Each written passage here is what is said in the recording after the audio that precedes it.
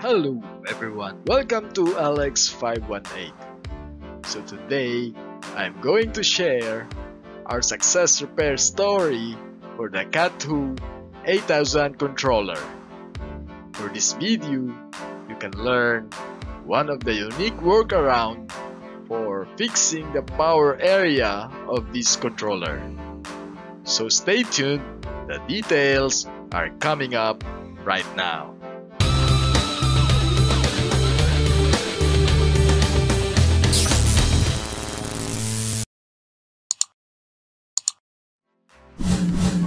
Below is the image of the actual faulty controller.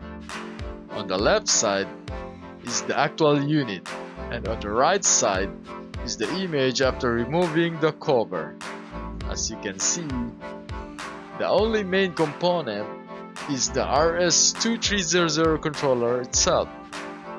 While it appears simple, the replacement of this controller cost around 11K USD and 9 weeks lead time from the OEM. Our support is very crucial to finding a workaround for this unit as quickly as possible in order to restore the equipment and resume the production run.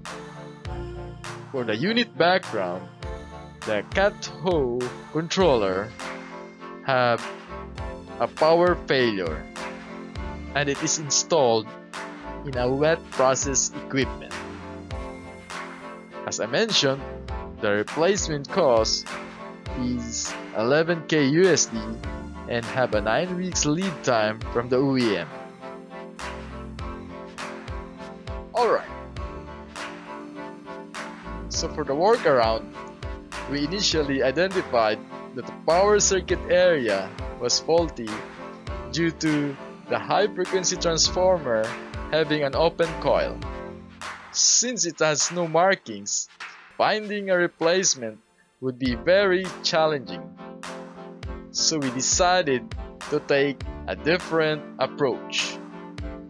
We isolated the problematic power circuit area and attempted to install an external power supply or DC source for 5 volts and negative 12 volts. And it worked! As shown in the lower right image, the indicator now shows the unit in a standby condition after installing the external DC source. In this slide, I can explain further how we isolated the power circuit and installed the external DC source to supply the 5 volts and negative 12 volts. First, we cut the output pins from the circuit area and soldered the wires from the external DC source. I apologize for not having the actual photos after we completed the installation, because at that moment we are in the rush mode to get the equipment up and running. In some cases, we don't have the luxury of time to take extra steps capturing photos, as our main priority is to get the equipment up and running as quickly as possible. Thank you. Alright, so I would like to give another illustration, but this time I want to show a little bit realistic images. Alright, so as you can see, let's say we have this sample circuit board, and here we have the faulty power circuit area in which we need to isolate and replace by external DC source. Okay, let's say we identified that the two paths are the output of this faulty power circuit area. So the output would be the positive side and the negative side. Alright, so the next thing we need to do is to purchase a power supply with the same voltage specifications and also current specs with the faulty power circuit area. Alright, so after we cut, what we need to do then is to wire the output of the external power supply and soldered into the circuit board, replacing the lines of the power area. So that's actually the basic setup for fixing this faulty power circuit area by replacing with external power supply. So hopefully my explanation is clear, but if you have questions or you want more clarifications, please go to comment sections and let me know. I'll try my best to answer you. Thank you.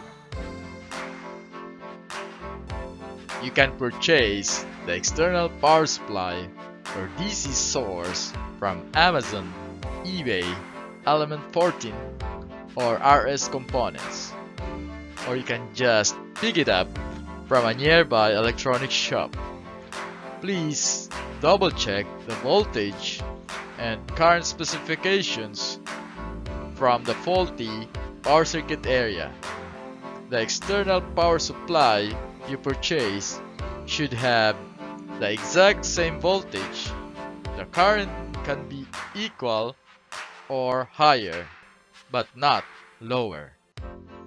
You'll need to determine how to install wire or soldered into your unit without compromising safety or functionality. Alright, so for the benefits, of course, we have saved 11K USD by avoiding the purchase of replacement unit. And then we also restored the equipment on the same day, and we avoided the long downtime. And replacing the faulty circuit area on the board with external DC source is a new thing we have discovered and proven today that it can work. Thank you.